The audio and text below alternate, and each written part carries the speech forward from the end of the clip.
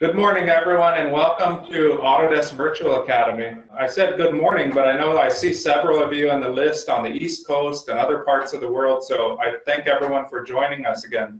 We have a couple of guests presenting with me today. To my left, I have Chris Coletti with Autodesk.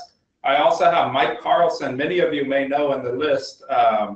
Many of the customers I see here work with Mike typically on Vault implementations. He's a project manager with KETIV.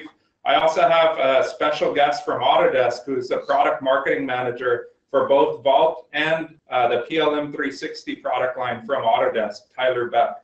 And Tyler will be presenting copy design today. This is an exciting topic for me as I look at our customers that have product design suite, and many of you on the session today. One of the things we notice at KETIV is we notice Vault tends to be one of the most underutilized tools in the suite. And today we wanted to share with you one of the biggest benefits that you get with the Vault. Again, all of you and the majority of you I see here have Vault as part of product design suite. On average, we see customers who implement just the Vault Basic inside of the suite save roughly $10,000 to $15,000 per engineer per year. And today we're going to highlight one of the features that gives you savings in terms of time and efficiency and the ability to reuse a design as a foundation for a future design. So with that, I'm going to go ahead and turn it over to Tyler. Enjoy the session, and we'll catch up at the end with a Q&A where we'll answer all the questions on the product, the tools Tyler showed today. And also, I'd love to hear from anybody with questions on what's held you up from installing Vault in the suite. So make sure you chat, enter the questions, in the question and answer session, and we'll make sure we answer all the questions. So Tyler, I'm going to hand it over to you. Great, thanks Anthony. Welcome everybody. Excited to talk a little bit today about copy design.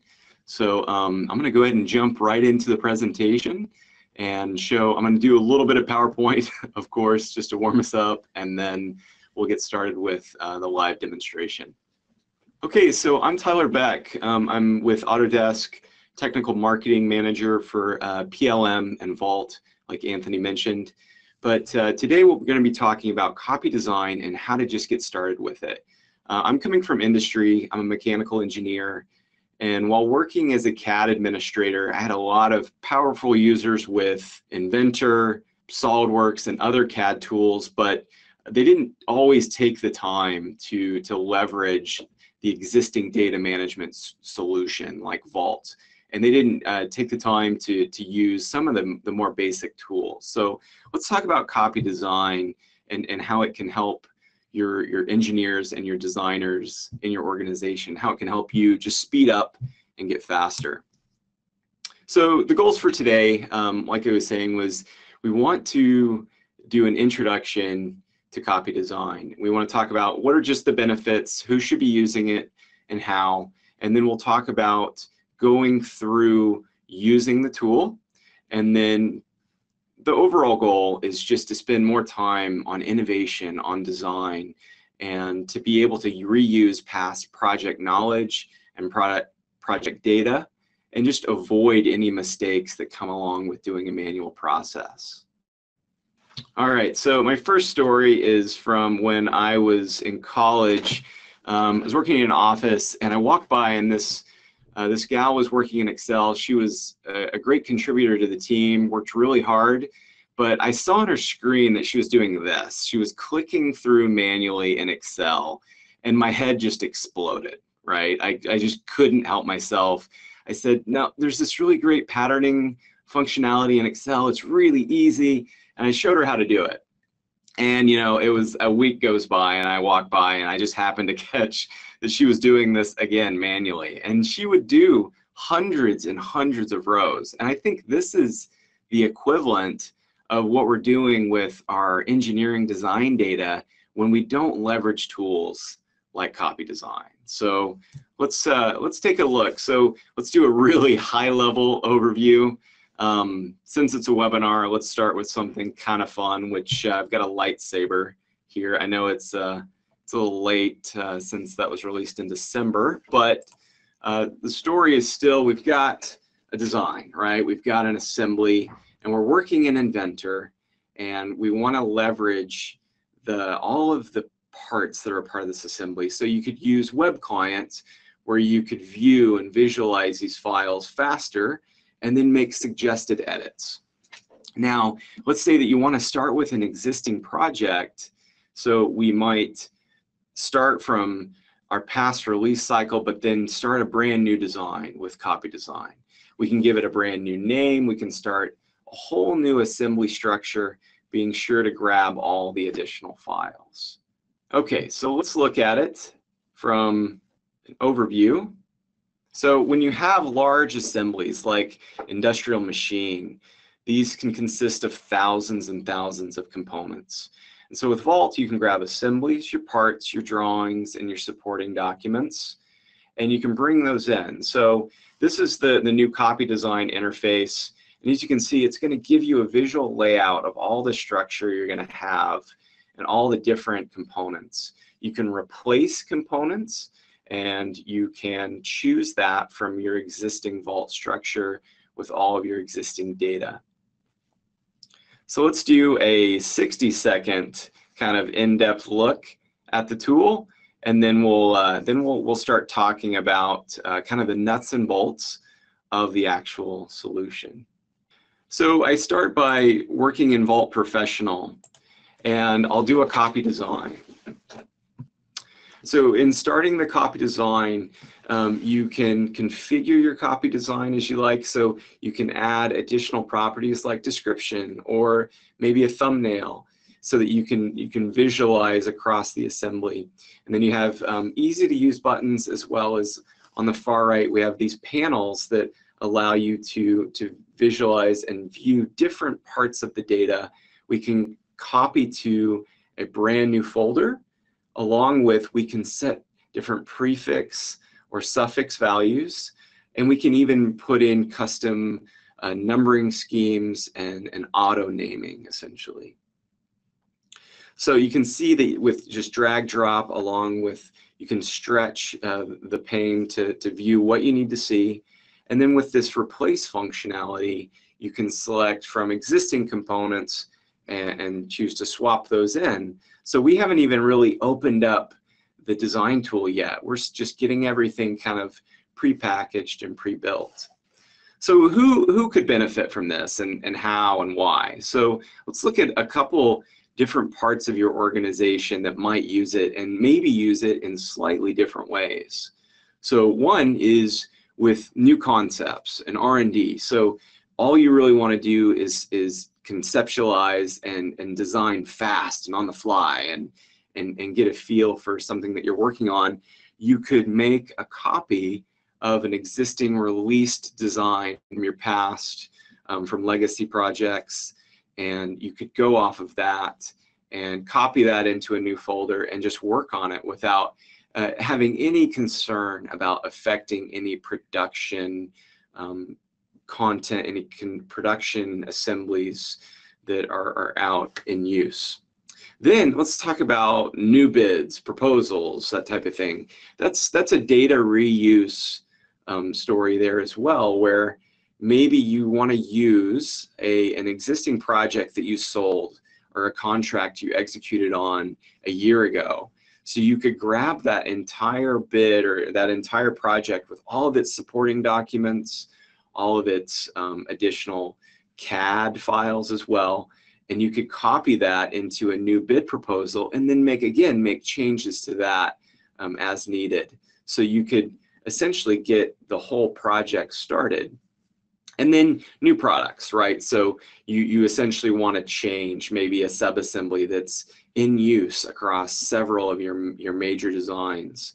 So you could start with copy design to make this editing process a little easier, a little better. Okay, so here's a visual of that. So say you're working in engineering and you're going to reuse 75% roughly, right, of what you're going to be working on, or maybe it's just 20%. So a faster way to do this is to start with copy design, essentially grab an entire copy of the assembly and then start editing and working from there. So you want to avoid doing this manually. It's going to be slower if you do it manually. And some of the components that you're getting started with, you know you don't need. You may not need an entire subassembly. Get rid of it. Or you need to immediately replace it with some major components, or you want to replace, you know, for example, the wheel set immediately off the bat. You could do that. Okay, so what are some of the basic commands and functionality with copy design?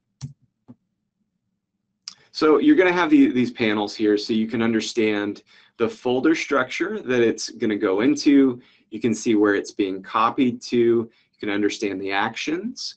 Numbering, another way to think of that maybe is naming, right? So with numbering, you can choose different methods of auto naming or just doing it kind of on the fly manually within this panel. And then where used, you can still understand what assemblies reference this particular subassembly you might be working on, as well as parents and children relationships. So some of the verbiage, some of the commands to just kind of wrap your head around. Copy is kind of as it sounds. You're taking an existing file and you're creating a new one. You're copying it and giving it a new name, or giving it the same name but putting it in a different folder structure. Copy branch is essentially just copying everything and all of its dependents. Then copy to is just more about location. So I'm taking this existing file and I want to make a new one, and I want to put it somewhere new, or I want to put it into a different folder set. Maybe an example might be bids, right? If you're going to bid to Acme yogurt, you could copy everything into a new bid folder if that's how you've laid out your structure. Exclude, you're allowed to remove and exclude components as you're building this out. So remove and replace. So removes, just like it sounds, you can remove existing file sets and remove that from the structure. And then replace is a handy tool for basically before you even open up the design files, you can create a copy, and then you can choose to put in new subassemblies or parts or existing subassemblies and parts in place of something else. All right, so let's look at Vault Professional. So I'll begin there. And I have this discharge assembly that I'm working with. And what I want to do is I maybe want to take this design and let's first talk about maybe R&D. They want to work on a new concept, and so they don't want to mess with any of the existing production designs, anything that's been released, anything that engineering actually might be working on a current project or contract. They don't want to touch any of that, but they want to use that existing data. So what they'll do is start a copy design. And what this does is copy design starts this separate application, but you have two options with copy design. By doing a right click and choosing copy design, I've essentially chosen to run it in sync with my Vault Professional. Now another way you can do that is to go to your program menu and launch copy design, and that will run it as an executable separate from your Vault Professional. So one benefit of working that way is you're not going to tie up your own Vault Professional. Right now, I can't really do anything in Vault Pro because I'm in copy design. So if I'd like to do that, I could just launch copy design from my programs menu and work separately. That way I could still utilize Vault Pro. This is still kind of the easier preferred way to work, is just launch it from Vault Professional. Okay, so let's first talk about the menus. So when it first opens up, I can get a feel for our upper level buttons here. We've got a refresh, we can see drawings and additional references. This is also where I can choose which panels on the far right are going to be utilized. By default, I've got everything selected so that I can quickly go through my panels on the far right. Adding existing objects. This was new when we launched the new copy design for 2015, R2, 2016, now 2017 releases, you can also work with additional data sets. So you might grab from one existing assembly structure and then go to another data set and grab something from there as well, and create all of that at once into one copy. Okay, this is our copy button. This is basically the execute command. So we have the assembly structure laid out. We have the states and revisions. I'd like to see the thumbnail. So I'll choose a new column.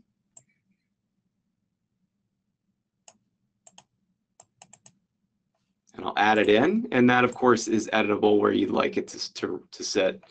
So I can get my visuals of what assemblies I'm working with, what subparts and components.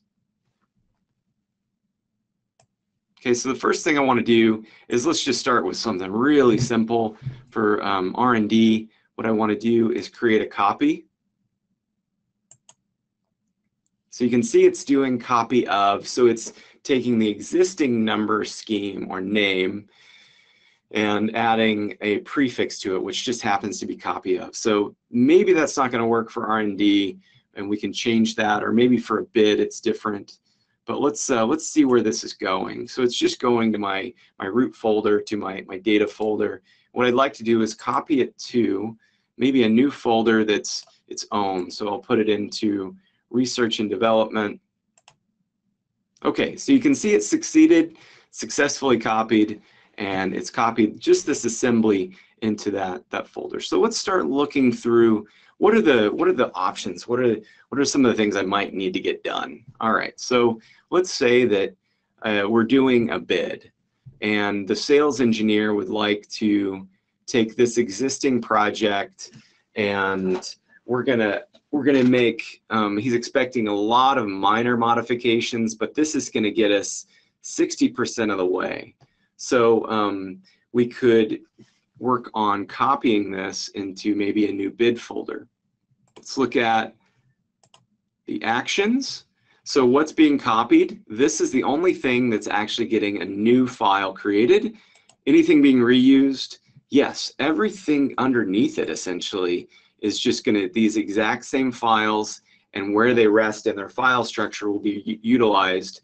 So it's just basically grabbing the reference is all it's doing.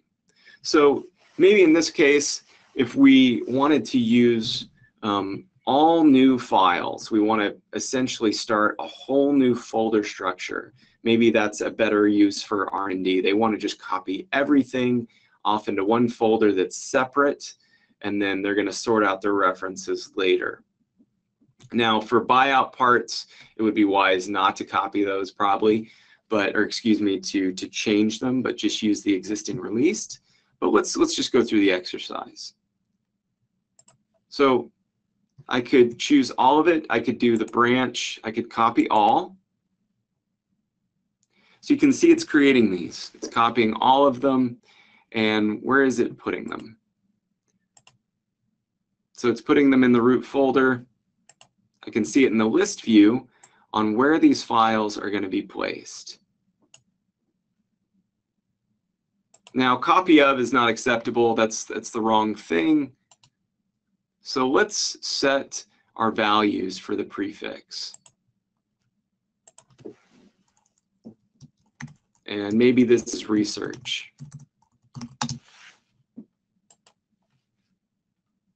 So you can see I just changed the prefix on one of them. And what I'd like to do is maybe from now on, like I'd like an existing prefix to be always added instead. Okay, well, let's just reuse everything. Let's set our prefix.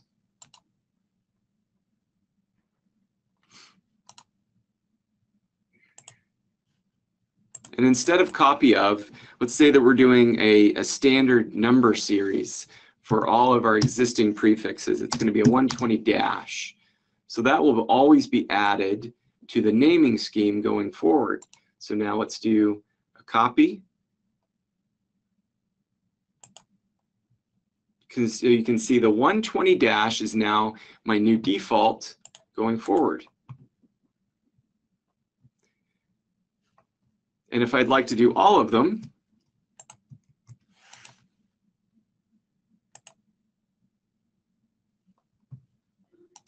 I can copy them, and I could copy two. So if I choose the existing folder that I'd like it to rest in, I could set this 120 assembly, and all of these existing copies are going to go to this folder. And what I'd probably need to do is refresh that, and then when we could run the copy command. Okay, let me check time. Okay, let's start doing some review of copy design. So for replace, again, what I'd want to do is select any existing component. So for example, this subassembly, I could choose to replace, and then it's going to allow me to browse through my vault, and I can search for an existing file or existing assembly that I might want to replace it, and that will create that in the new copy file set within the Vault Professional. Okay, so let's go back to Vault Pro. So I have this new research in the R&D. I can see the new copy assembly that we had created earlier, and all that was one existing file, and that is added to the structure. We could then open this within Inventor and then start removing and cutting out components and parts and assemblies that we might not need in the existing structure. Okay, so let's talk about the interface real quick. We've got a few minutes left. So 2015 R2, 2016, and 17 is this new user experience, the new UI for updated copy design. And it's available in Workgroup and Professional. Now, we had copy design previous to this, and you could use that in 2015 and before. And there's a terrific video and training session that was done by KETIV on copy design. I'll show that in just a second. And it was done by Javier. And check out that video. It does a nice kind of side-by-side comparison of our older interface, if you've used it, to the new interface. Now, this was just meant to be an introduction to copy design and talking about maybe some different ways that you might use this tool. Now, I've done a comprehensive write-up on copy design, starting from the 101 all the way up to leveraging items, doing a reuse of new concepts, basically a circular reference for copy design, and getting into some of the advanced functionality as well. So check out that article. It's got a series of write-ups along with some of our existing videos going through copy design. Okay, so we talked about just the basics of using copy design and how it's going to save you some time, and then talked about some of the other resources out there that you can start looking at to learning the tool. And a big one is for you is just start by doing a copy design and creating a copy, and start clicking through the buttons. Click on each button, try to figure out what it does, and then check out these write-ups. They're going to give you some good explanation to the back end of why we've set it up a certain way and how you can best use it and speed up. Again, there's also some great videos out there on copy design. So let's go to the Q&A. Time for any questions that might have been put into the chat window in the go to webinar interface. Yeah, that was great, Tyler. Thank you for the presentation. Again, it's the last time, and some of you on the line, I know Vincent and I see a couple others that we learned Inventor together when it first came out, and I can remember using tools like Design Assistant. And thinking back at Design Assistant, I can't imagine anyone not using what's in Vault today. So that looked great. We have several questions that came in between Mike and Tyler. We're going to get to all the questions. I'll go ahead and read these off, Tyler. And if you or Mike want to go ahead and answer the question, that would be great. So the first question I have, maybe you can take this, Tyler, is with Vault, can I run copy design while working in Vault Explorer? Yeah, so I kind of mentioned that for running it separate, you want to do the executable. So just go to your program menu, your program files, and find copy design there. Then you can run it separately. That was one of our performance enhancements. Was it's essentially running it on the server, the actual copy creation. So if you have a massive file set that you're copying, that's a nice time savings, as it's not running on your local machine necessarily. It's getting copied and created on your server, as well as it can be a separate executable. Okay, cool. And maybe Mike, you can answer this one. Radu on the line he actually asked if we were going to show an AutoCAD data set. But Mike, why don't you talk a little bit about how Vault handles AutoCAD?